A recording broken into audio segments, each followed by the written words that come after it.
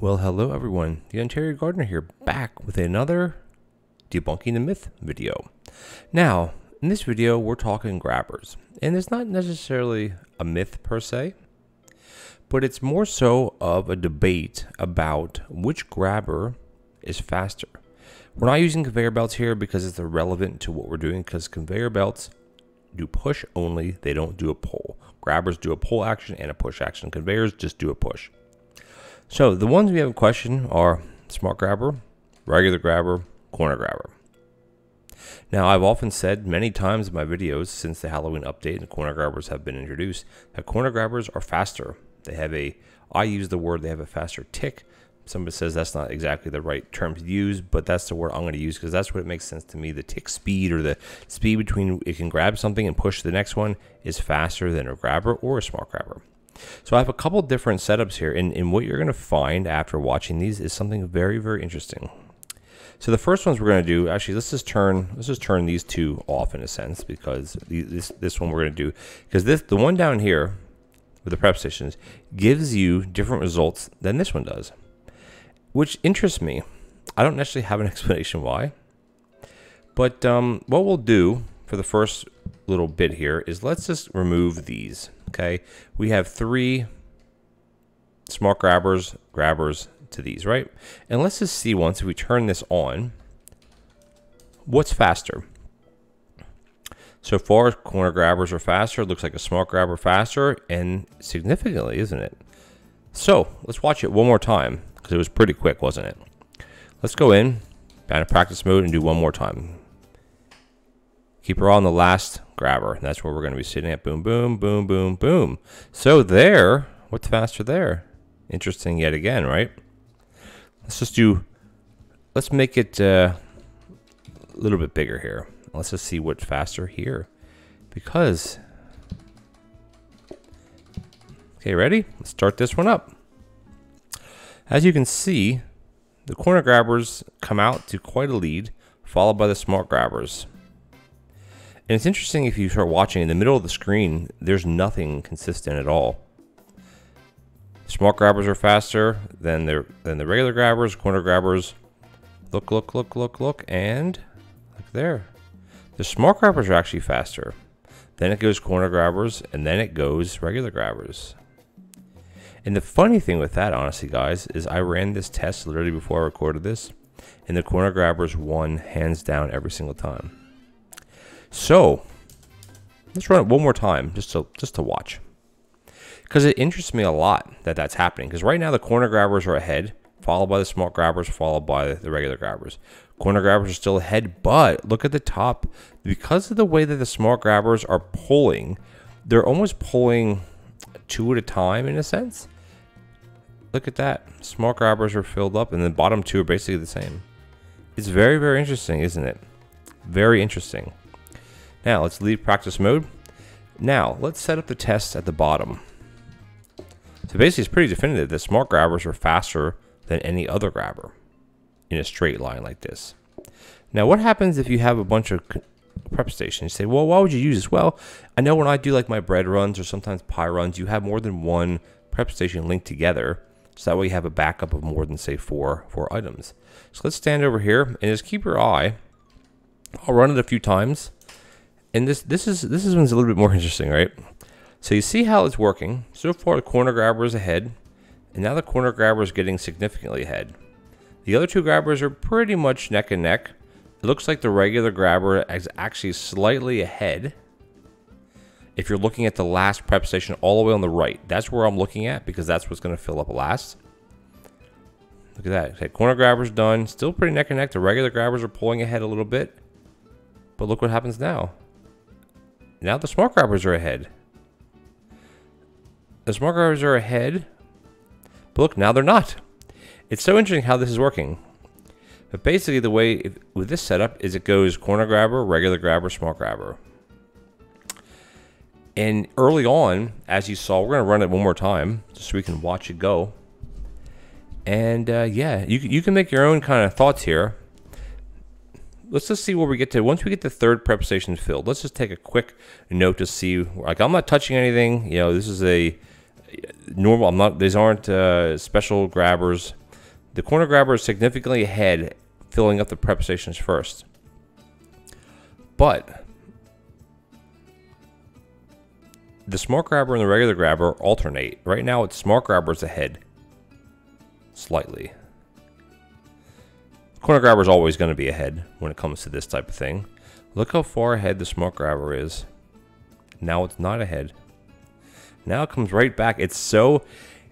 I've done this 1,000 times. I find this so interesting. Because when you have prep stations set up, the corner grabber is still faster, but then the regular grabber is faster than the smart grabber. Why is that? Honestly, I don't know. The prep stations are all facing the same way. It's just a very, very interesting thing to me that I wanted to share with all of you. Let's run this one more time. The bottom one, obviously, it goes corner grabber, regular grabber, smart grabber. Here, if you're looking, until the smart grabbers start pulling 2, just watch, there it starts pulling 2. That's where the smart grabbers pull ahead. Because every other one is pulling 2. If that makes sense to you, which it probably doesn't. It actually appears that it does it one time. Watch closely, roughly where I'm standing. This one's there's gonna be a tick where there's like a double tick where there's 2 of them bunch up together. But look, now the middle one's doing it. Now they're back in sync again. This bewilders me, to be honest with you, because now the corner grabber's faster. But look, now it's not. Now the corner grabber is slower. So the fun with this, guys, the fun with this is it makes no sense. It makes no sense to me which is faster. No sense at all. I mean, I think you could, I don't know. It's just so interesting because there you see how the middle grabber pulled a double. So almost what happened is one got pulled out of the bin before the other one finished its like cycle, if you will. And here the corner grabber's last again. The other 2 are kind of neck and neck. So what this all means, I don't know what it means. It pretty much means that in a long stretch like this, different ones are faster depending on the scenario. Now, will you ever have this many things lined up at once? No, you won't. But the point is you need to have a long test for this to have an actual test. Practice it one more time. You look at the top section, the bottom section, whatever one you like. See all at the top there, see the smart grabber pulled that double. See how it's pulled out like 2 at one time? It's just a weird how it's set up like that. It's just so interesting. At the bottom, the corner grabbers are pulling way ahead at the start. They're still ahead, still ahead, still ahead. This is at the bottom now. Smart grabbers, or excuse me, the corner grabbers are ahead. They're significantly ahead. And as you see, the corner grabbers at the bottom are now faster. Why is that? I don't know. I don't know why. If it has something to do with the entities on the screen, I have a pretty fast computer. So here, the test we just did there shows that the corner grabbers are faster when you're linking prep stations together. So guys, what did we learn from this? We've learned that there is no right answer.